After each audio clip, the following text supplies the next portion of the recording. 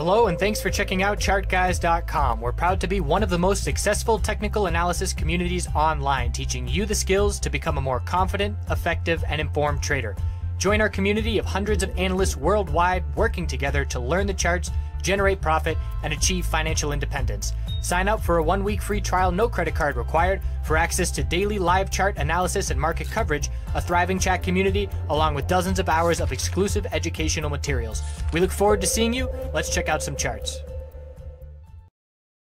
Hello everyone, checking in on PCLN NVDA TSLA NFLX CMG daily weekly time frame. So with the market weakness today and a break of key support, which was that low of Thursday 2 weeks ago, July 27th, PCLN bulls nowhere near confirming the bullish reversal candlestick from yesterday. We rejected from the lower Bollinger Band resistance and dumped. We broke the low of yesterday. We lost the 100-day moving average support. We closed at the low of the day, and we're now looking at 1836 and 1800 as the next two supports.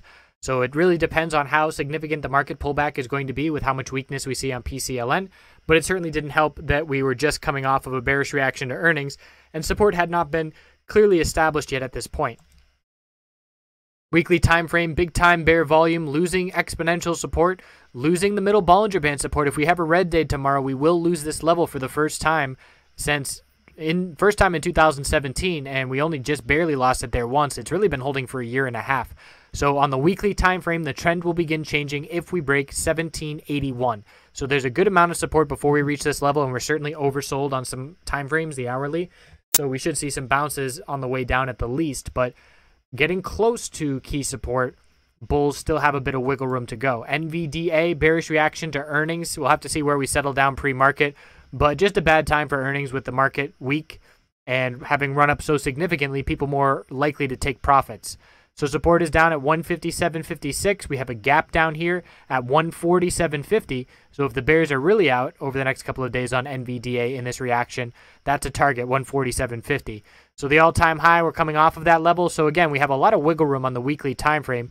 In order to change the trend on the weekly, we're looking at 138.58, and we're currently, well, obviously we'll have to see how we open tomorrow, but still well above that level.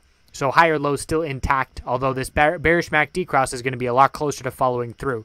Tesla on the daily time frame confirming that bearish reversal candlestick from yesterday, rejection from the upper Bollinger Band, and close at the low of the day. Next support I'm looking at is down at 352.75, and then the 50-day moving average, which held the 2 days after the gap up on earnings. That's going to be in the upper 340s the next couple of days. So the weekly time frame following through at this point with the bearish or the equilibrium pattern that I was anticipating with our high, low of the pullback, lower high, as this is a bearish reversal candlestick, and if we pull back, the middle Bollinger Band support, which has held 4 out of 5 weeks, will be a key level to watch, as that's going to be in the low 330s as we progress the next couple of weeks.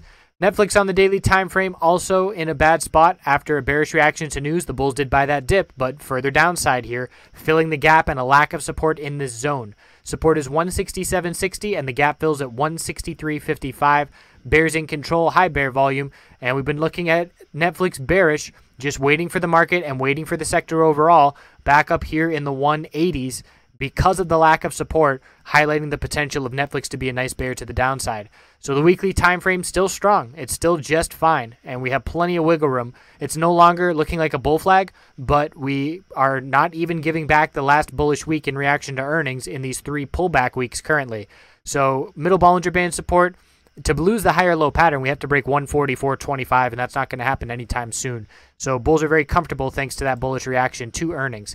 CMG further downside, no follow through on the bullish reversal candlestick. Close at the low of the day, rejection from exponential daily resistance time and time again. And support is looking back 4 or 5 years down at 315 to 317. That's the next range of support that I'm looking at. And the momentum is favoring the bears to head down towards that level. Weekly time frame is extremely oversold now as well, down around under 25. And as long as we keep seeing weakness and no sign of the bulls, there is no reason to be looking bullish here. And we can be patient and give up a little bit of reward to eliminate a lot of risk by waiting for the bulls to prove some strength to us before we even think about making a bullish entry. I appreciate you watching. We'll check back in over the weekend and see if this bearish momentum continues. Have a great night. We'll see you then.